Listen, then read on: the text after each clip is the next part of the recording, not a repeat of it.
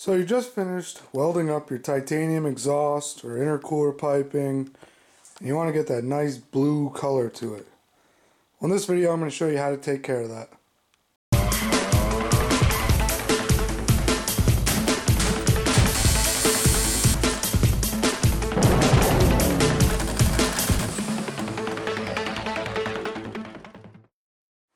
So, some of the things you'll need. Obviously, you'll need some sort of titanium work. This also works on, anything that's made out of titanium, whether it be a knife or spoon, plates. I've seen people color all sorts of titanium. But being this is an automotive related channel, I assume it'll be some sort of intake, intercooler piping, or an exhaust piece. So what you'll need is your titanium piece. You need a clean pair of gloves. I'm going to recommend using propane. It's easier to control than if you use like oxyacetylene. It's a colder heat than oxyacetylene, so it's more controllable. And yeah, it's pretty cheap. These little bottles are about like $4 something near me at your local hardware store. And the little torch setup you can get for like 20 bucks at Harbor Freight. And obviously you need some way to polish the pipe. Now, you can polish your pipe however you like. I'm going to be using this wire wheel. I'd already buffed my welds out. And that's pretty much the key to getting your titanium to look like this versus some pictures you might see online. I'll superimpose some right now where you see a lot of blotchy and where the welds are, it's discolored. The key is you got to polish the whole pipe evenly first. And to add to that, the degree of which you polish your pipe will also reflect how bright the color is. So the duller the metal is, as you can see right here, this piece isn't reflecting so much light like here where it's not polished. But then you get over here where it's already partially polished and it's reflecting a lot more light. Well, when you add the color to the steel, or titanium rather, it's still steel, but when you add the color to that, it's going to reflect more of that light back to your eyes, thus it being a brighter color. So you really want to take your time and polish your pipe. Now, while you're polishing it, you want to put a clean pair of gloves on. You don't want to get any oils or any dirt on the material while you're polishing it.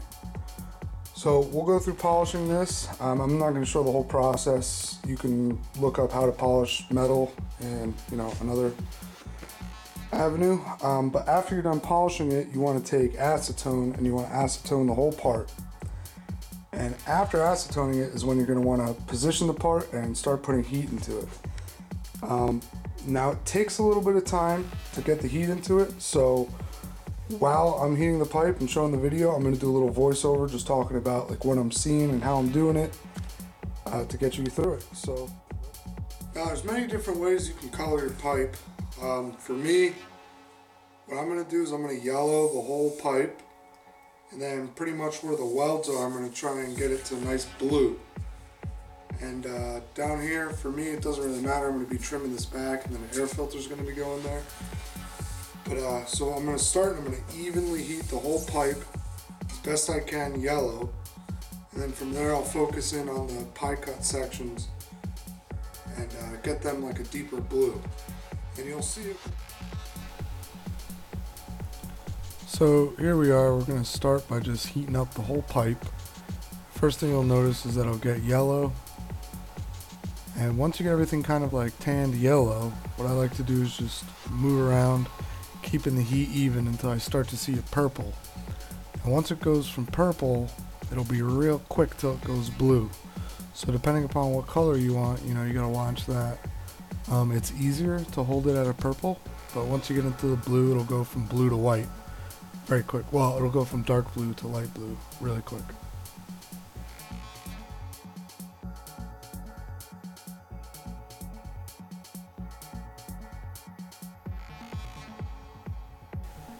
There you can see I'm starting to get the blues, which is the desired effect I'm looking for.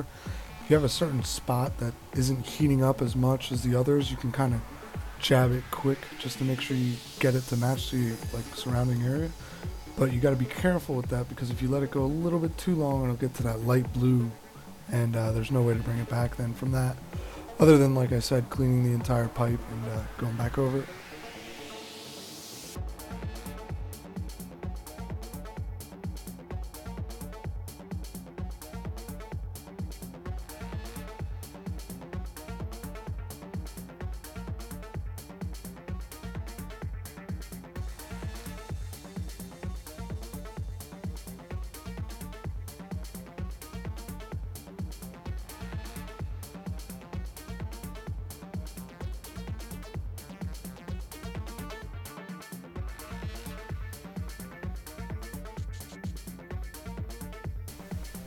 Now here you can see blending it in with other colors is just the same. Just gotta make sure you work the colors evenly and pull it over, so to speak.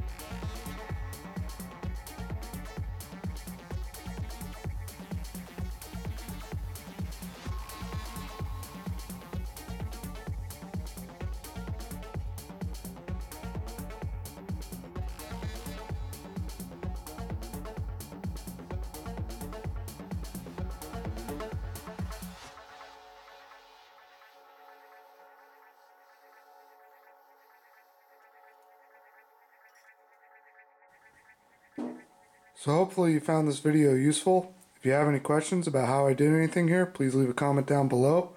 And if you enjoy fabrication and automotive videos, please subscribe for more stuff.